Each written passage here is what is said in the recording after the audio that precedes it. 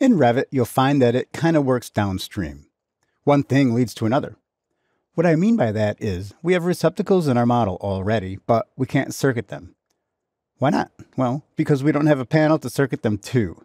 The objective of this video is to bring in a panel, give it a name, and check out the distribution system. In Revit, I have my electrical project panels model open.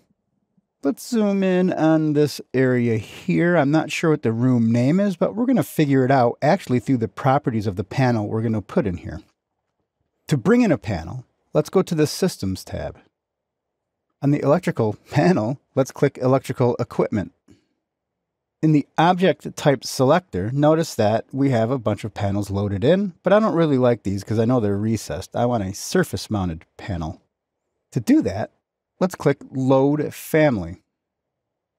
Let's browse to our libraries.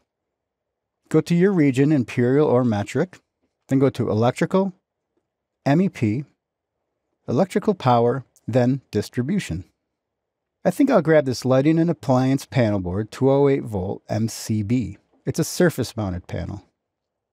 Click Open. Now notice our placement. Again, we can place on vertical face, face, or work plane. Just so happens to be I want it on a wall, so vertical face is perfect. I'd like to come over to this wall here. Notice it's going to put it on the inside face. Pick a spot right here. Hit Escape a couple of times. Now let's select the panel and notice that we have some properties. Schedule level is level 1. It's going to mount it up at 4 feet, which is 1219. No offset. If we scroll down in the properties, however, we can take a look at some of the settings. It's a surface-mounted panel. It's type 1 enclosure, but for the panel name, let's give that a name. 2 caps, PP-1. It's power panel number 1. Scroll down a little bit more. Notice the location. It knows it's in the electrical room. Keep scrolling down. Circuit naming. All of this stuff is going to be added in a moment. Now, if we scroll down even more, notice that we have a distribution system and it automatically puts it on 12208. If it's empty, you can click the drop down and it should be sitting right there. Also, the distribution is labeled up here as well. 12208. Hit Escape a couple of times.